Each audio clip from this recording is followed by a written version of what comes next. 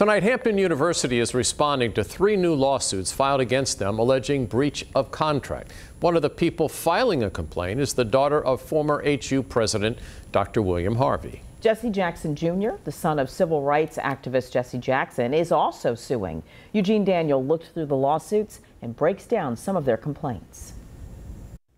Documents filed in Hampton Circuit Court show Kelly Harvey Viney, Jesse Jackson Jr., and accomplished radio host Dr. Wilmer Leon all allege Hampton University leadership violated their contracts. In the complaint, Harvey Viney says she was told her contract ending in 2025 for her duties that include legal assistant to the vice president would not continue. It claims she was given an ultimatum, take a teaching position or leave. Jesse Jackson Jr. claims he signed a contract to be a scholar in residence. Court filings show former President Dr. William Harvey signed off on the agreement June 30th, 2022. Darrell Williams took over as president the next day. And on July 13th, Jackson says he was told the university rescinded his contract. There's been no issues raised about their ability. Verbena Askew, who is representing all of the plaintiffs, says this sends a bad message. They were done wrong, and the university needs to make it right.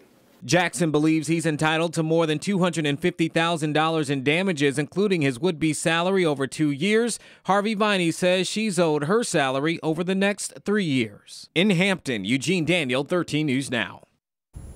In a statement, a spokesperson for the school told us, quote, Hampton University does not comment on pending litigation or personnel matters. However, HU will continue to make decisions that are consistent with our values and in the best interest of our faculty, staff, and students.